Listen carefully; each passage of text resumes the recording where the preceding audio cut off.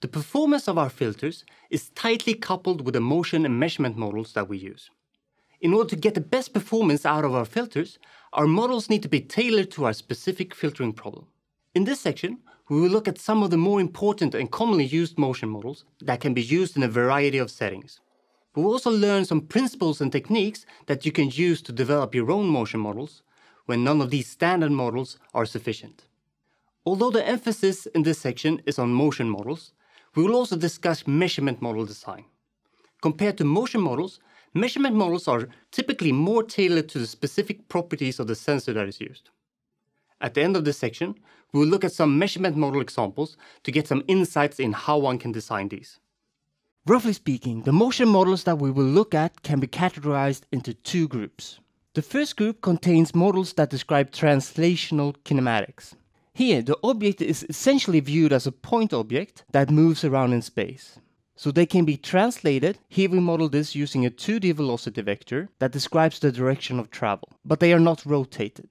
So we have seen examples of this already, namely the random walk, but we'll also look at the constant velocity and the constant acceleration models. Now, these models are often fairly simple and general, which has the advantage of making our filters less complex. On the other hand, they are limited in the type of motion that they are able to express. So in many cases, we could probably do better. The second group contains models that describe rotational kinematics. This can be just pure rotations in 2D or 3D, but they can also be a combination of rotations and translations. Sometimes these orientations can be connected to the translation of the object, but this is not a requirement. Here is a typical example where we use this type of model, and that is to describe the motion of a car. Now, as a car is moving on the road, it's typically sufficient to model its motion in 2D, that is, on the road surface. So let's assume that this 2D coordinate system here represents the road surface. Now, to describe the motion of the vehicle on this road plane, it seems reasonable to describe the orientation of the vehicle using this angle phi, and the speed in which the car is traveling in this direction, denoted as v. To model how the vehicle turns, it's also common to introduce the vehicle yaw rate, omega, which is a time derivative of phi.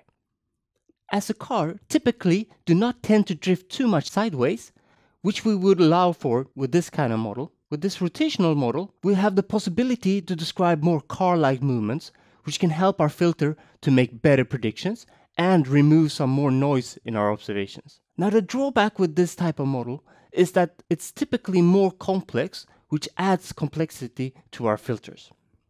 Here are two important aspects that we'll touch upon in this section concerning motion modeling and more specifically discretization of motion models. Now, there is an underlying assumption here that I think I should clarify.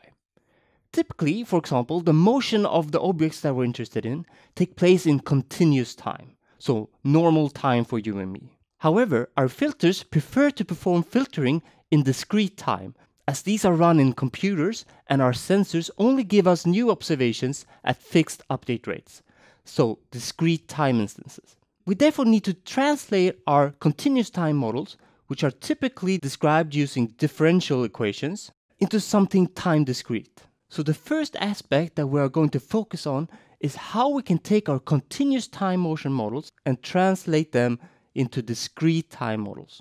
Whereas the first aspect focuses on the deterministic or physical part of the motion, the second aspect that we are going to discuss relates to the motion noise. So if we have a reasonable description of the noise in the time domain, how can we relate this to the noise covariance in the discrete time model? Now, here are two self-assessment questions for you to think about.